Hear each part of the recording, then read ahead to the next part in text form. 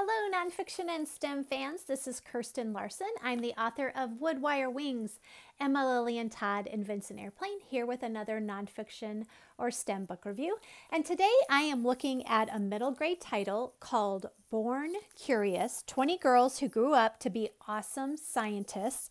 This book is by Martha Freeman, illustrated by the amazing Katy Wu, and not just because she's... we have a book together in 2021 called A True Wonder, and Katy is busy illustrating that, but I've always loved her work. So this book is a collected biography. It has 20 different entries of different women in STEM. Some you've heard of, some you probably have never heard of. And each biography is beautifully illustrated with a full page portrait. They run, 3 or 4 pages. And then at the end is a little text box with the scientists or researchers' major achievement, a quote, and a fascinating fact.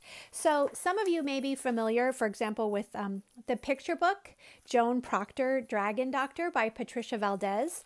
Well, here's a little 2 to 3 page biography of Joan Proctor. Beautifully illustrated. And we get a quote from her. "It is quite true that Komodo dragons are very nervous, and quite true that they could no doubt kill one if they wished, or give a terrible bite to the hand when taking food greedily. But there is no vice in them." So in each biography, we get to hear the scientists' own words. The thing I love is that this shows women from all backgrounds. So it's not just white women.